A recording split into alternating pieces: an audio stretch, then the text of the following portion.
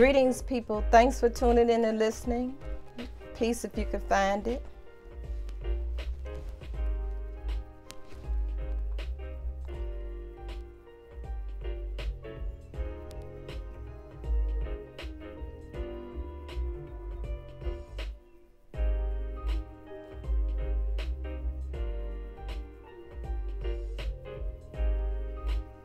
Thanks for tuning in and listening.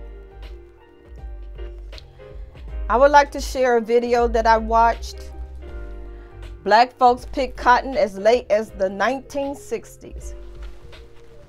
I work in the yard periodically, water, do a few digging and planting, and sitting in the sun, working in the sun. And after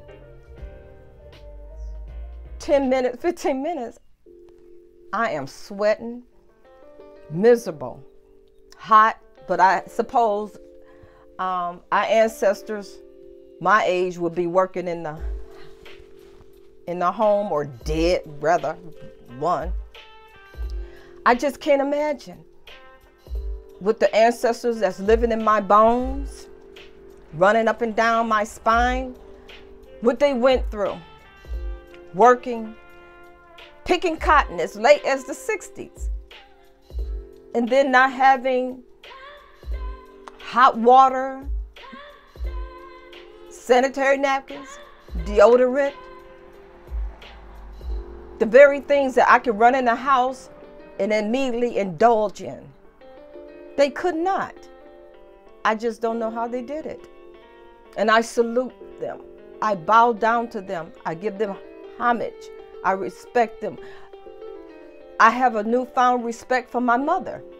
Now that I'm learning about CRT, which is on social media, I'm realizing now with my mother, my father, my sisters and brothers, what they went through in this country in the early 20s, 30s, 40s, 50s, and 60s. I didn't know anything of it. I'm just now learning now. It was all hidden in school. They didn't teach it. What do they worry about critical race theory for? Because it's always been. I'm just now learning critical race theory on social media. It don't have to be in school, which I'm recommending people come out of school, these schools anyway, because they have entities set up there to screw up your child's mind. But yeah, picking cotton and slavery is institutionalized again here with the 13th Amendment. There's a loophole that if a black man, woman, and child is convicted of a crime, whether they did it or not, they are automatically enslaved again. So I salute my ancestors for what they went through and what they're going through now. Dante Perez Jones, an ex-veteran, found hanging in Bluebell, Pennsylvania, and they ruled it automatically a suicide and allowed a gathering to erase all evidence. On Juneteenth, behind a police station.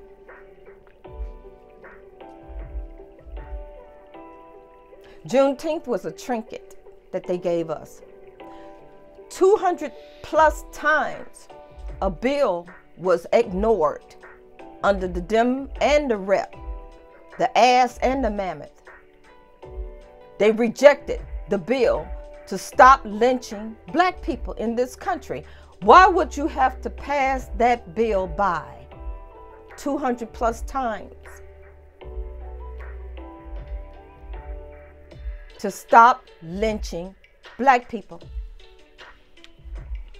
Let that resonate with you. What's happening now too, I want to share that a lot of Caucasian American females are getting their lips pumped up, plumped up. They're wearing Bantu knots. They say it's a compliment that they admire us. But I see a change. They're stealing songs openly. I saw a video where they sliced the head of one of the Sphinx and inserted another piece in there that support their narrative of what the Egyptians look like.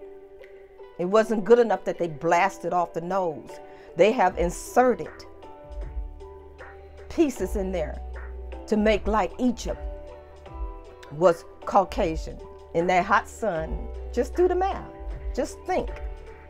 Egyptians, Caucasian Americans in Egypt, where the sun, where no sunscreen is, and the sun is 100 plus at any given day.